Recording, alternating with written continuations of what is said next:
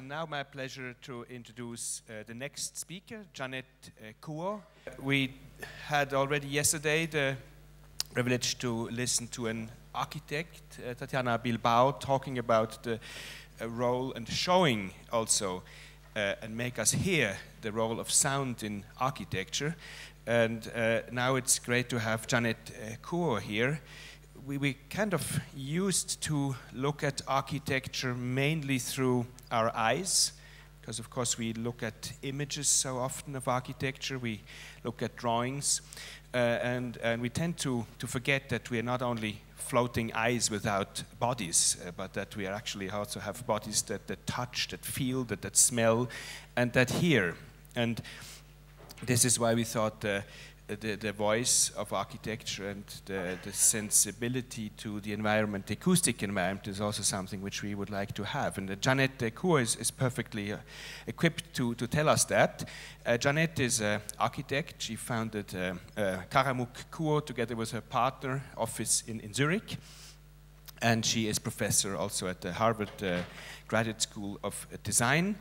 I've visited some of your buildings recently, school buildings, kindergarten buildings in the area around Zurich, and I loved very much the view, the sight, but there was something else, and I didn't really know what it was until I realized that the acoustics was so great. And this was a school building, and I myself have some, you probably all, traumatic memories of school buildings related not only to smell, but also to noise. This incredible noise that's around. And in this school building, there was not silence, no, but there was a kind of a way to focus and feel the presence of the environment. And of course, I wanted to know more about that, and it's great that Jeannette is here. Welcome. Thank you, thank you.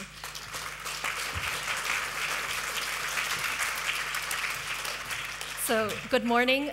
Thank you for being here, especially after last night's amazing party, and also it's amazing to be able to present here amongst all these amazing speakers, and also a tough act to follow that last talk, which was really quite mind-blowing. And today I'm not going to actually talk so literally about acoustics in our spaces, although that has a huge impact, obviously, on the way that we design, and also, we can talk about that later in questions if that's of interest.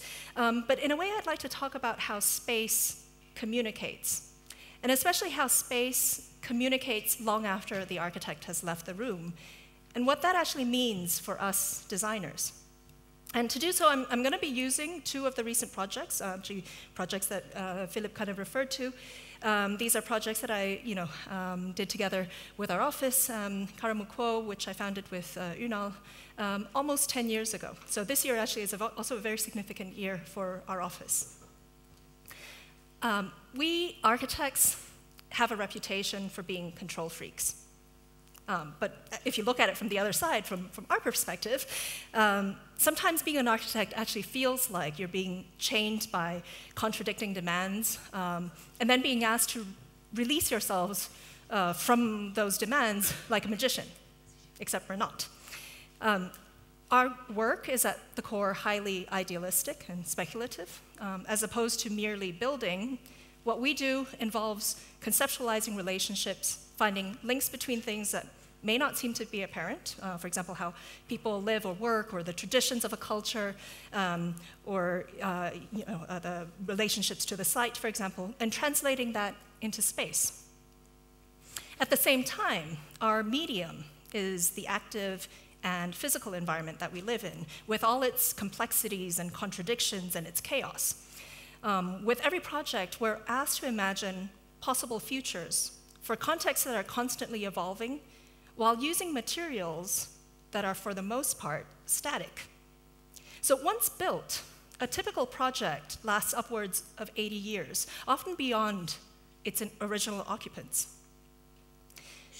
But even to be able to build is something that we often take for granted, especially here in Switzerland, where we actually have a very healthy construction culture. We forget sometimes how fragile the process of realizing a project can be, and how much our environments force us to be pragmatic. At any given moment, even after winning a competition, the plug can be pulled. A project can be stripped or deformed by forces beyond our control, a referendum, shrinking budgets, contentious neighbors. So part of what we started realizing is that sometimes to regain control, we also have to learn to lose that control. I don't know if any of you are familiar with Aikido. Aikido is a form of martial arts, which is particular in the sense that it's not an aggressive practice like jiu-jitsu or karate. In Aikido, instead of attacking, you wait to be attacked. In fact, it's all about using the energy of the attacker to then flip the situation. It's a subversive type of offense that's disguised as defense. It requires you to be aware of your context and to, in some sense, anticipate what is coming your way so that with the least amount of effort, you would be able to recontrol the situation. In a way, you can argue it's the most silent form of the martial arts and also the most resourceful. You can say that we've been trying to look for the Aikido way of designing to accept or even embrace the constraints, the realities of codes and regulations that are thrown our way, the different and often conflicting demands of the users, and to rechannel them as design tactics. Each time that we start a process, we assess what we can or cannot control, not because we want to be pragmatists, but because for us it's important to concentrate our energy on the right things. We're looking for a robustness in architecture that's not defined through forceful imposition, but through the simple framing of a place, like the outline of this dining table. It's a robustness that emerges from a very specific and maybe even very simple reading of the given set of conditions to produce the greatest breadth of possibilities, perhaps even chaos. In the last couple of years, my office completed a series of institutional buildings, including a secondary school in Rapperswil-Jona and a research institute in Lausanne.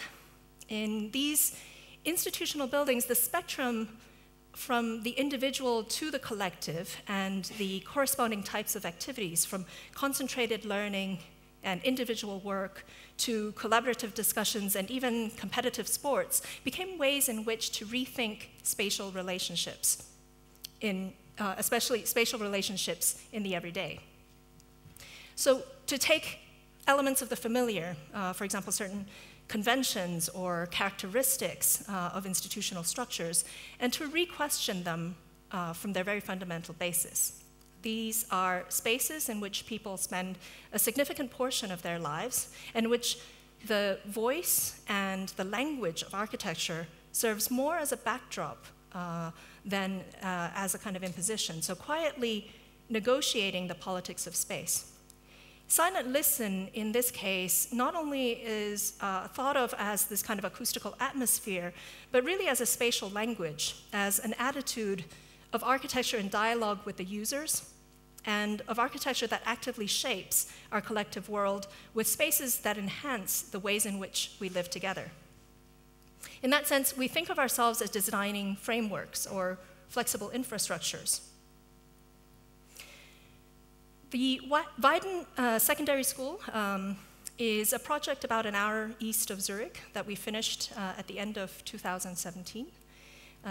The larger context of the site is rather unremarkable, which is kind of typical of most agglomerations in the periphery of Swiss cities. A little bit of housing, some industrial, still quite a lot of agricultural fields, and then in the midst of it all, a school campus. A peaceful oasis of green with an existing primary and secondary school, very sort of low-lying pavilions, very low density. The original secondary school has a capacity for only 9 classes, which you see in the kind of largest image there. That's actually this pavilion building. And the new program for the extension called for 24 classrooms and a double sports hall to be placed anywhere on this campus.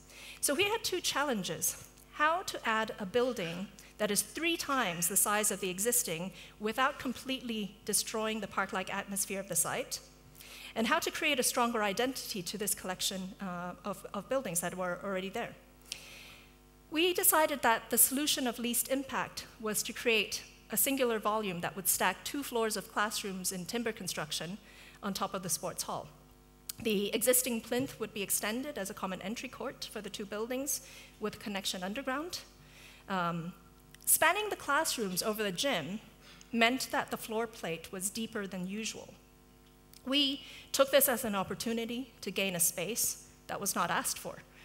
Instead of corridors leading to the classroom, we introduced a grand central hall on each level.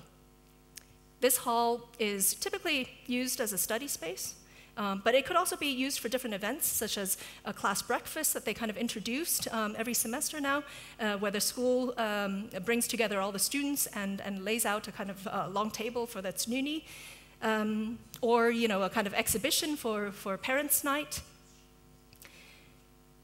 Courtyards bring in light and break down the scale of the hall into a sequence of more intimate spaces.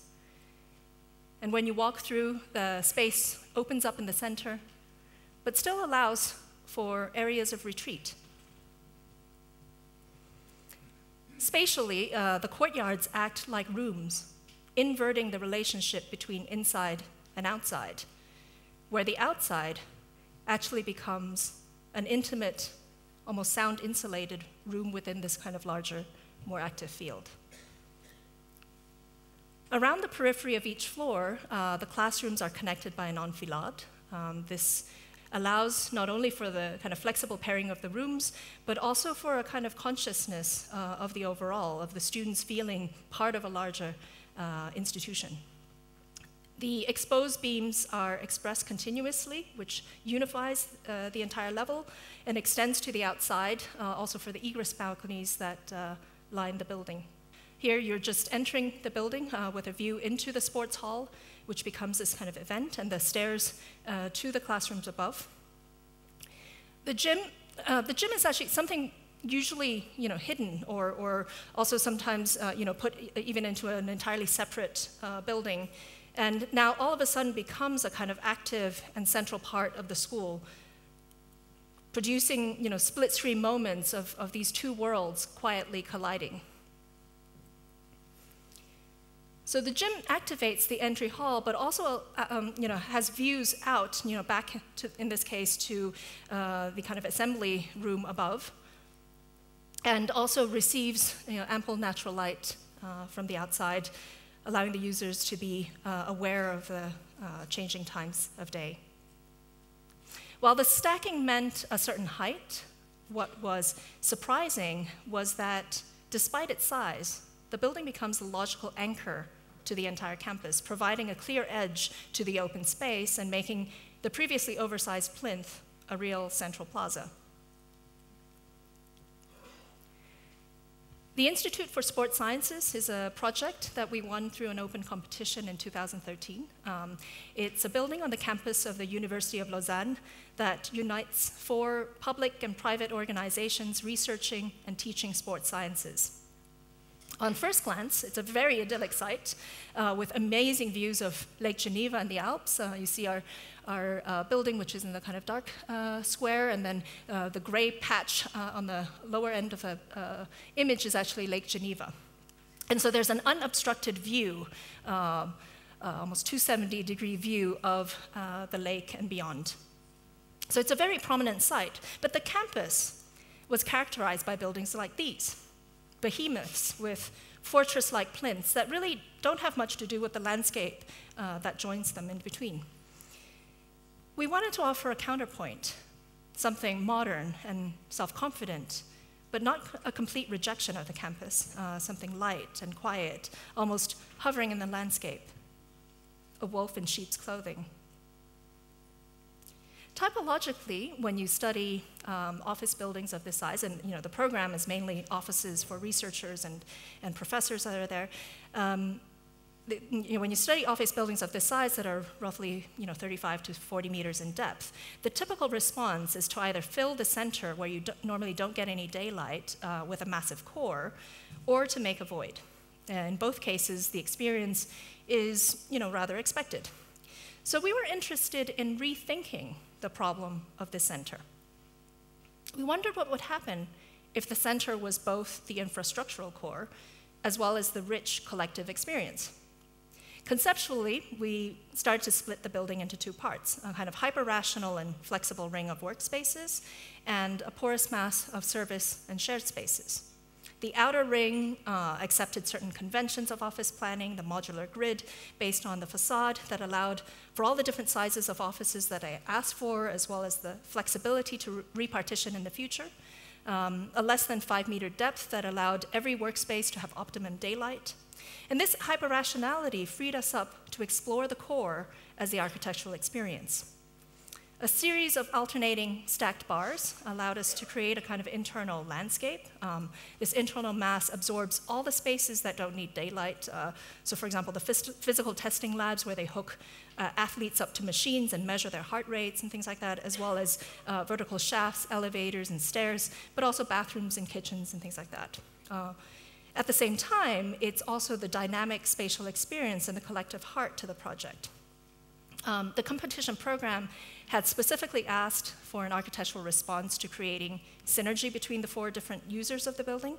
For us, this internal landscape of vertical circulation could offer chance encounters and informal meetings, acting as a counterpoint to the individual private offices of the ring. So as you make your way up, the space begins to open in different directions with views to different floors and also to the outside. The ring allows the different entities to maintain their privacy, for people to also control the views into their offices and things like that, and for them to retreat into a kind of quiet space of concentration. And of course, they can choose how they would like to relate to the others. At the same time, the kind of visual continuity between these two worlds means that there's a constant awareness of the others and what's happening inside the building. Structurally, the two parts work together. The outer ring of lightweight plates and columns is braced by this inner core to form an interdependent whole. And in a way, we'd like to think that this creates a much better performance in general to the building. Before I wrap up, I'd like to share a short video that we'd been working on together with another 2, Laurian Ginitoyu and Arata Mori, and with music by Yu Miyashita.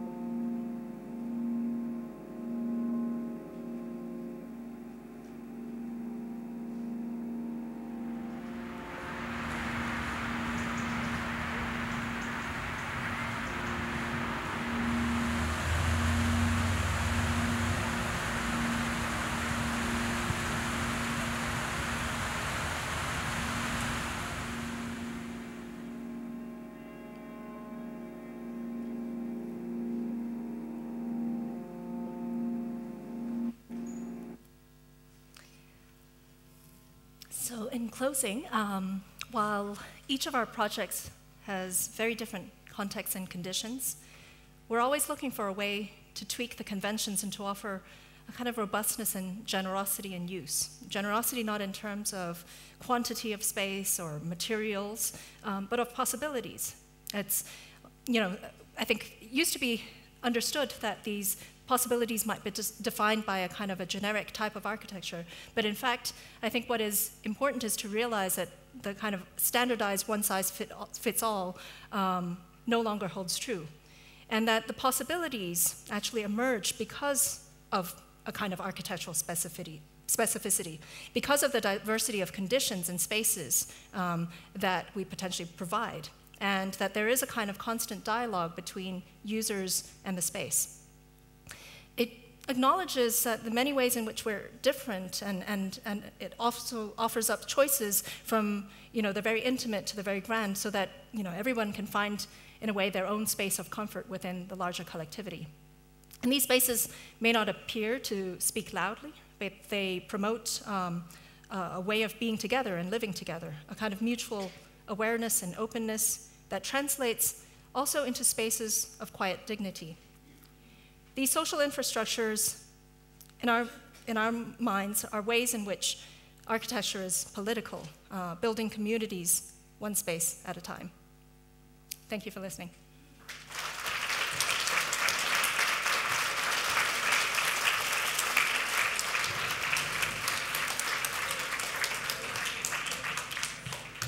Thank you very much, Jeannette, for this beautiful introduction presentation of your work.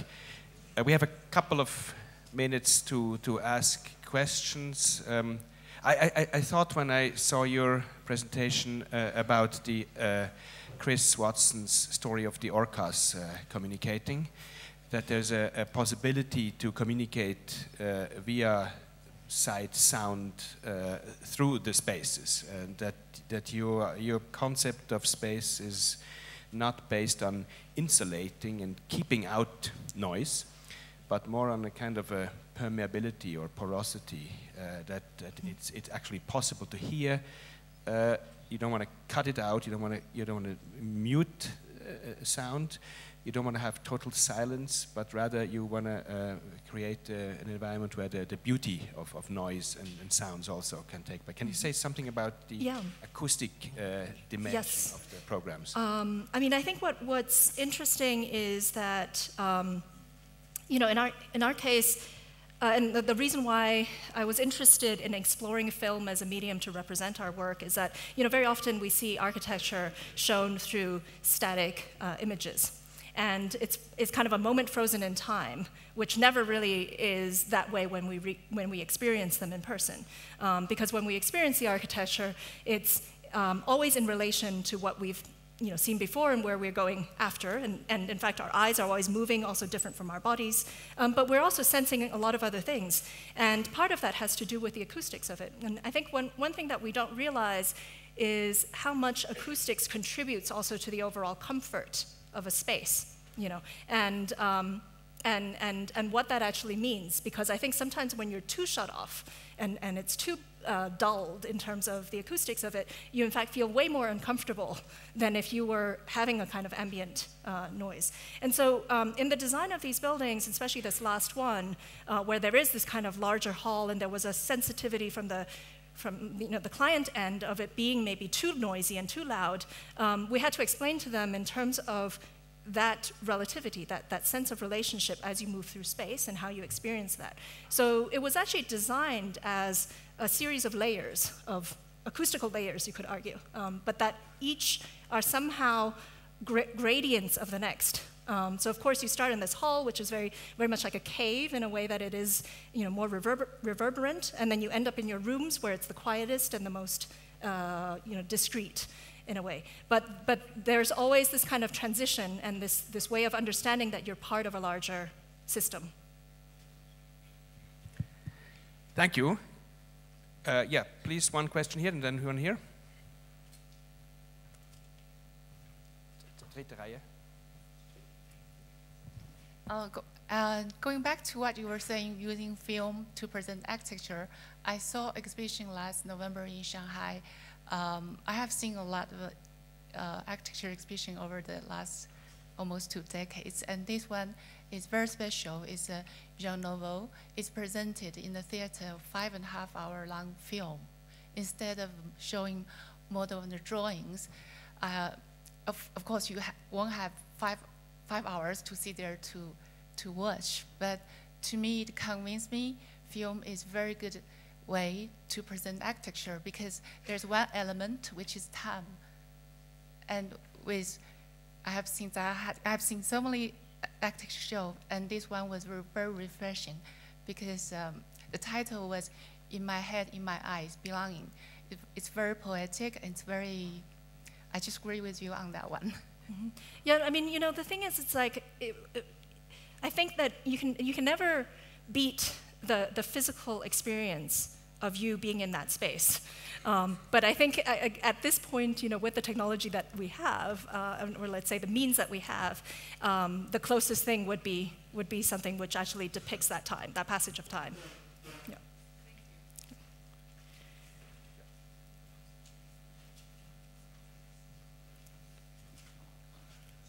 Yes, I love light, and it's wonderful the way you introduce the light in these buildings. And my question is, how efficient, energy efficient is light in these times with the materials available in Switzerland? Thank you. So by light, I assume you mean daylight. And in fact, one thing that I didn't mention, so because of the format of this and the relevance probably to the audience, I didn't talk about the performance of the buildings, because in fact that was a huge concern. And that last couple of, the 2 buildings that I shown were both very, very performative on energy efficiency levels, but also just in terms of the approaches to sustainability and things like that. And in this last project in Lausanne, daylight was of huge concern, you know, because it is a majority of workspaces, the comfort of that, what that actually means for the users inside. And even in this kind of space, which is in some ways kind of stuck within the building, there's ample daylight, and there's always daylight filtered in, which means that we actually get to reduce the amount of electricity that's being used, because we're stretching out the day in which that daylight actually is accessed in the spaces. Yeah, that was one aspect of it. There's also a lot of other things. For example, it's the heating and cooling is using lake water, which is pumped through the slabs of the building, which makes it completely stable as a comfort zone and environment, and also completely energy efficient. Thank you. Last question goes to Hans Ulrich. Yeah, thank you so much for this wonderful presentation. And I had a question. I mean, Erling talked about, you know, extinction of silence, and we're living in the 6th age of mass extinction, as is Elizabeth Colbert. And of course, the climate crisis brings many questions to architecture. Yes. Concrete is extremely unsustainable, as has recently been a lot reported. And a lot of research goes right now into new materials like mushroom bricks and things like that. So I was wondering if you could talk a little bit about that, a little bit more about that, and how as an architect you address this current climate crisis. Yes, so thank you for bringing that up, and I think, you know, of course the last building is a concrete building, but I think that everything has to be seen also within a larger context, in the sense of what the building is used for, what its projected lifespan is, and taking all of that into account. Because I think that, you know, it's very easy to say, you know, concrete doesn't work, and it's really, you know, and of course there's a huge kind of gray energy that's, I don't know if it's the same term in English as it is in German, graue Energie, but anyways, the same sort of carbon footprint as, you know, with other materials that maybe are better about it. But on the other hand, if you look at it in terms of the lifespan of the building, and if this building, you know, for an institution like this is to last for 100 years or longer, then you start looking at a very different set of criteria. You know, if you're looking, and of course, you know, it's very easy again to make sort of blanket comparisons or blanket pronouncements on certain things, but, you know, wood always seems to be the thing to champion in this case, because yes, it is a better carbon footprint, for example, for certain places. Not, for example, if you're building in an area where wood isn't being produced. So we're working on a project right now in Houston for the extension of an architecture school where we looked into wood. We were thinking, oh, it'd be great, with the architecture school to think about a wood construction, the same way that we did at Weiden with the secondary school. But they don't actually make wood. They don't do wood construction there, so they have to import it sometimes from Europe, which is ridiculous because that increases the carbon footprint. So to a certain degree, I think it has to be also thought of on a project-by-project basis, but also in the sense that we have to do the most that we can with whatever we can at that, in that context.